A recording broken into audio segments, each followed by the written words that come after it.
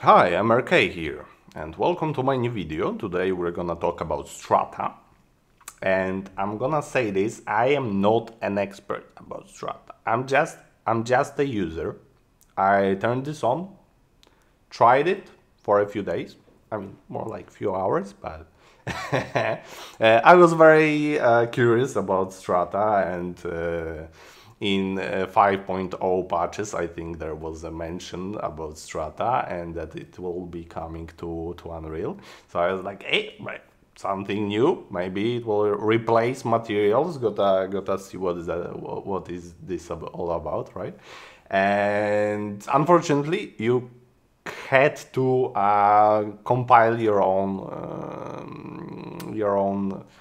engine from source, your own instance of the engine from source yourself to use it. But fortunately, in 5.1, we can test Strata ourselves without doing any of the extra work.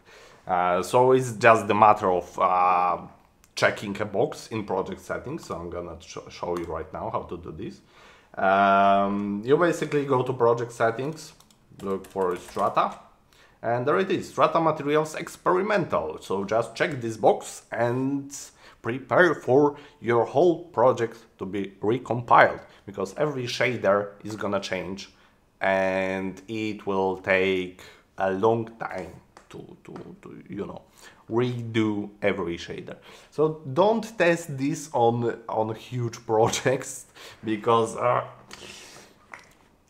I don't recommend it, but I mean, I can stop you. But I recommend making a fresh new project, maybe make a few assets, add a few features, and try making something yourself with Strata. Right? So make a new project, import a few things, enable this, and just let it roll and have some fun. That's what I did, and this video is mainly for people that have no idea about Strata, what that is, but are curious and heard about Strata and want to see how it kinda looks and what do they need to know to start actually playing with it. So, step 1, enable Strata. I already did that. So I'm gonna move to a different project, but as a reference, I'm gonna have this project open as well, so you can see how the normal material works without Strata enabled. As you can see, we have some parameters, switches, color, and a result node, which is all very standard, of course. We can change domain, blend mode, shading model, and use material attributes if we want. And Strata actually uses something similar to material attributes. So if we want to compare those two, then we probably should use material attributes here. So it's basically this, right? But let's make a material attribute first. Material attributes. We basically take this, and emissive and base color. Make attributes and plug this in. And this is basically how Strata looks. I'm gonna show you in a moment, but yeah, this is a gist of it. So yeah, how it looks in actual nodes, it looks like this, basically. So instead of a result node, we have, well, we still have a result node, but it has a few things that are not in result node in material attributes if we enable them, but it has something different. It has front material, and in addition to front material, we can edit world position offset, ambient occlusion, refraction, pixel depth offset, so stuff that you can manipulate with vertex normal, for example. World position offset can be of course used for a metal ball that I made a video about before. I converted it to Strata, but just used a Strata material function. So yeah, we have a front material which acts basically as this pin, material attributes, and we use Strata slab, which also acts like material attributes.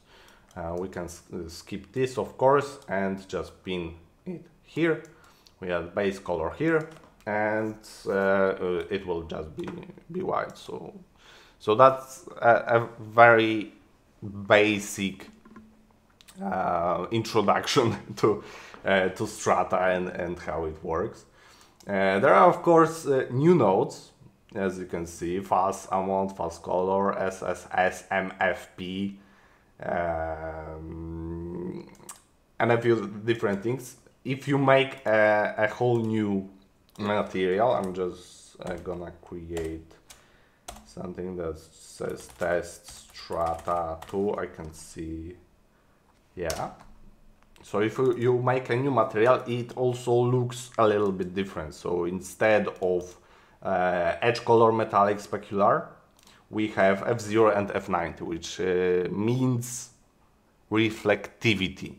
And from the documentation, which I'm gonna link in the description, and you should read it because it has almost everything that you should know about Strata. If you want to dig a little bit deeper into it, then we can see that F0 means reflectivity which is viewed perpendicularly to the surface, and F90 is viewed tangentially.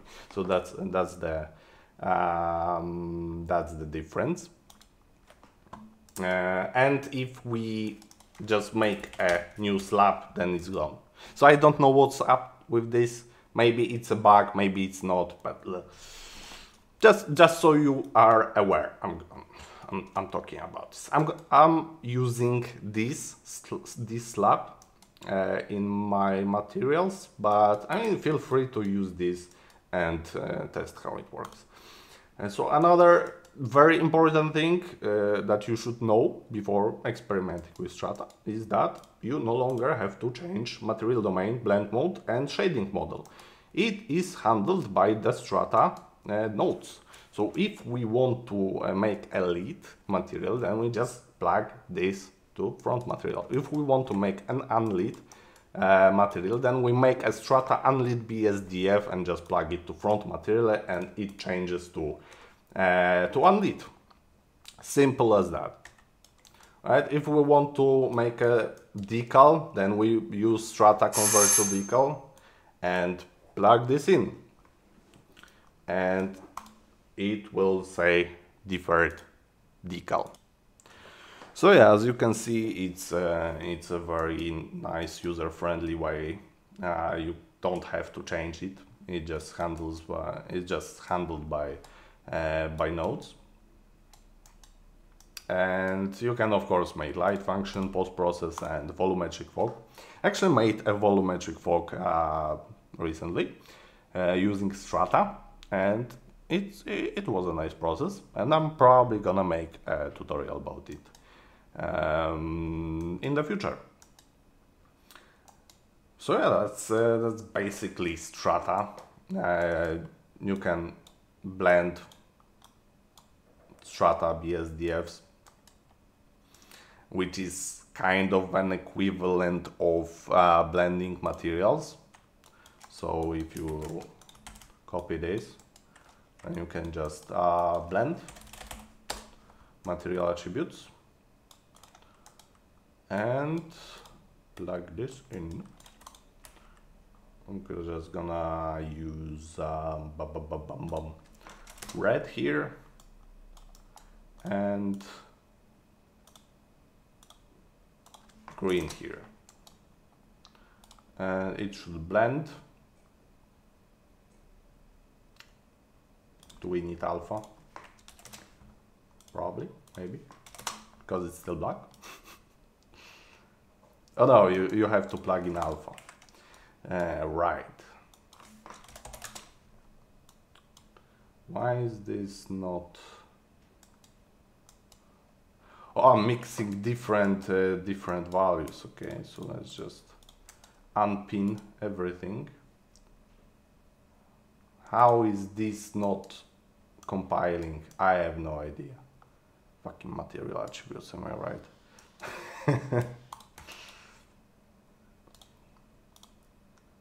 Dude, blend. Why are you not blending? How is this?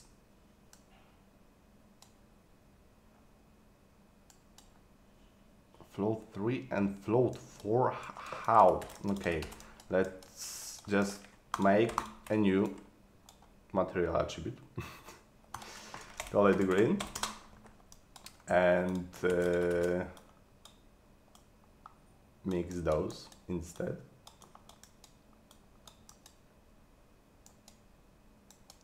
Why is it still black? I